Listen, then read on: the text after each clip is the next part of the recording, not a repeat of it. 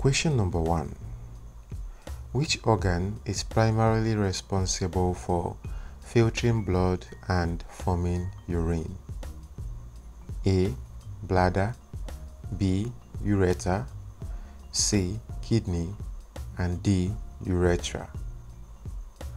The answer here should be C. The kidney, because the kidneys filter waste products from the blood and regulate fluid and electrolyte balance. Question number 2. What is the functional unit of the kidney? A. The glomerulus, B. The nephron, C. The loop of Henle, and D. The renal pelvis. The answer here should be B. The nephron. The nephron is the microscopic unit where filtration, reabsorption, and secretion occur to form urine. Question number 3. Which blood vessel carries blood into the glomerulus? A. Renal vein, B. Efferent arterioles, C. Afferent arteriole, and D. Vasa recta. Our answer here should be C. Afferent arteriole, and this is because the afferent arterioles are the only blood vessel that supplies the glomerulus for filtration. Question number 4. Where is urine stored before it is excreted? A. Kidney, B. The ureter, C. The urethra, and D. The bladder. The answer here is simply D. The bladder, because the bladder stores urine until voluntary urination occurs. Question number 5. Which hormone increases water reabsorption in the kidneys? A. Aldosterone, B. Cortisol, C.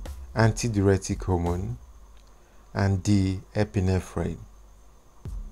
The answer should be C. The antidiuretic hormone, the ADH, and this is because ADH promotes water reabsorption in the collecting ducts, which aids in concentrating the urine. Question number 6. The process of returning useful substances from the filtrate back to the blood is called A. Filtration, B. Secretion, C. Reabsorption, and D. Excretion. Our answer here should be C. Reabsorption, because reabsorption moves water, glucose, and ions from the nephron back into the bloodstream. Question number 7. Which part of the nephron is responsible for most of the water and nutrient reabsorption? A. Distal convoluted tubule, B. Glomerulus, C. Proximal convoluted tubule, and D. Collecting duct. The answer here should be C. The proximal convoluted tubule, and this is because about 65 to 70% of the filtrate reabsorption occurs in the proximal convoluted tubule, and this includes water reabsorption, glucose reabsorption, and amino acids reabsorption. Question number 8. Which nitrogenous waste is the most abundant in urine? A. Creatinine, B. Ammonia, C. Uric acid, and D. Urea. Our answer here should be D. Urea, because urea, a byproduct of protein metabolism, is the most abundant nitrogenous waste excreted in urine. Question number 9. The tube that carries urine from the bladder to outside of the body is the A. Ureter, B. Nephron, C. Urethra, and D. Renal pelvis. Our answer should be C. Urethra, because urethra is the final passage for urine to exit the body. Question number 10. Which hormone regulates sodium reabsorption in the kidneys? A. ADH, B. Aldosterone, C. Parathyroid hormone, and D. Insulin. Our answer should be B. Aldosterone. And because aldosterone increases sodium reabsorption in the distal tubules and the collecting ducts, helping to maintain blood pressure. Question number 11. What is the normal pH range of urine? A. 4.5 to 8.0, B. 6.5 to 7.5, C. 7.35 to 7.45, and D. 5.5 to 6.5.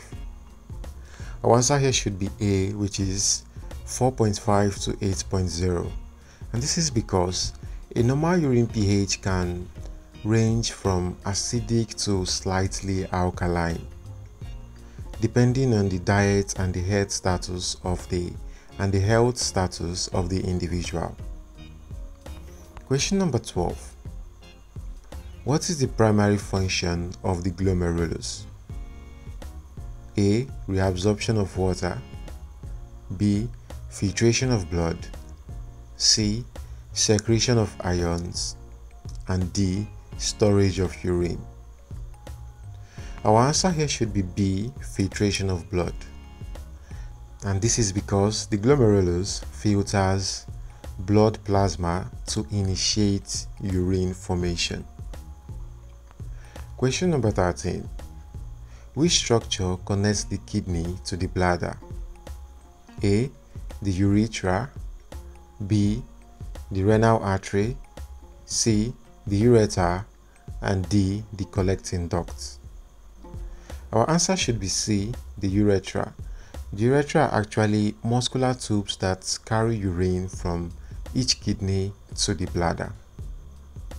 Question number 14. Which condition results in failure of the kidneys to adequately filter waste?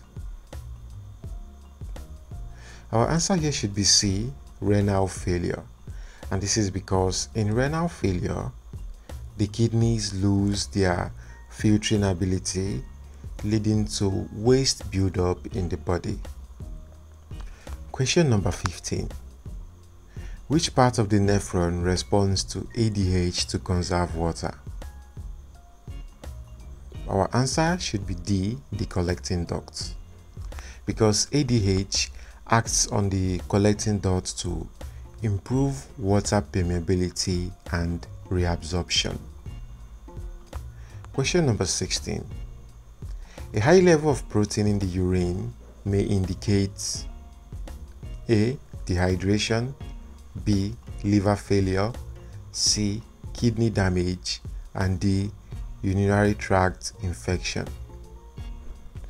Our answer is C. Kidney damage, because the protein in urine often indicates glomerular damage, which normally prevents large molecules like proteins from passing through. Question number 17.